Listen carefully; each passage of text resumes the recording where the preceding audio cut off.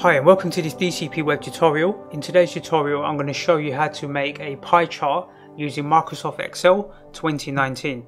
So let's open up this folder and we'll go to this sample spreadsheet. It's blank at the moment, so we need to think of a little idea. Maybe we'll make a little pie chart, something to do with social media. So let's imagine we asked loads of people, this can be anything you like, but let's just imagine we asked loads of people, what is your favorite social media? So let's list out some social media accounts. Social media, and then let's put in here YouTube, Facebook, Twitter, maybe we'll work with 4. What else is out there? Let's have a think. We'll stick with 4 for now. Maybe I'll think of another one. Let's do LinkedIn actually. Linked. Okay, so we got 5 of them, yeah. So we went out and we asked all these people, what is your favorite social media account?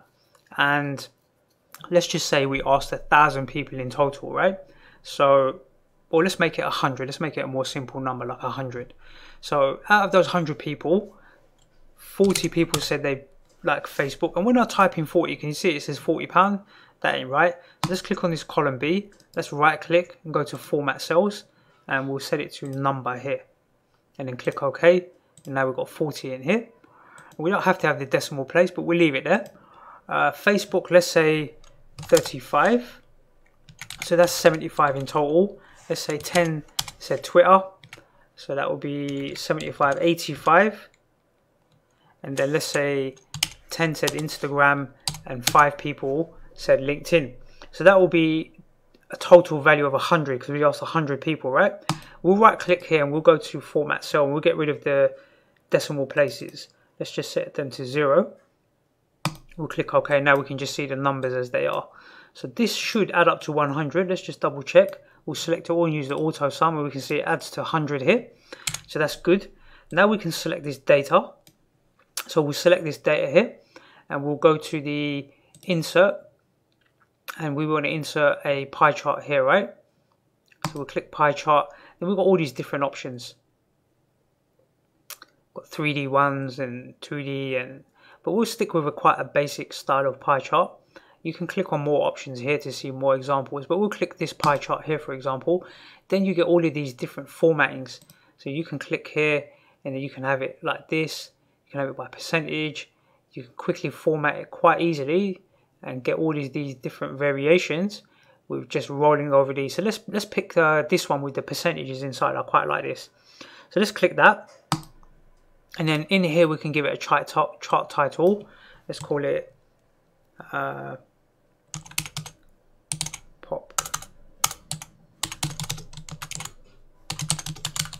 Something like popular social media. And then we're pretty much done.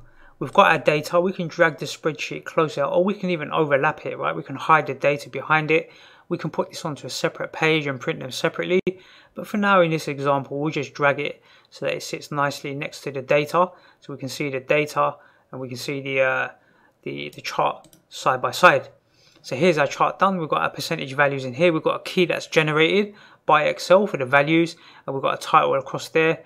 And we're pretty much done. We've got our spreadsheet within a few simple mouse clicks. So you can go and experiment. You can create your own type of data set. You can ask questions. If you want to ask questions, you can just create a pie chart just to learn how this is done. And then you can go and experiment and create different versions. You can go and create the, you can click edit here, by the way. So you can change style. You can click here and then you can click a different style quite here. You can change the colors as well. So you can pick a different color palette quite easily. So you can really experiment with this. You can have like just blue sort of colors. You can pick whatever colors you like and just experiment. So I'll leave you to go and experiment with Excel. That's basically how you create a simple pie chart. I'll be making more advanced tutorials soon as well, using different types of charts, graphs and line graphs and pie charts, and looking at more complex data. But I thought I'd do a basic example first just to get you up to speed. So let's save this. Let's close this. And I look forward to seeing you in the next DCP web tutorial.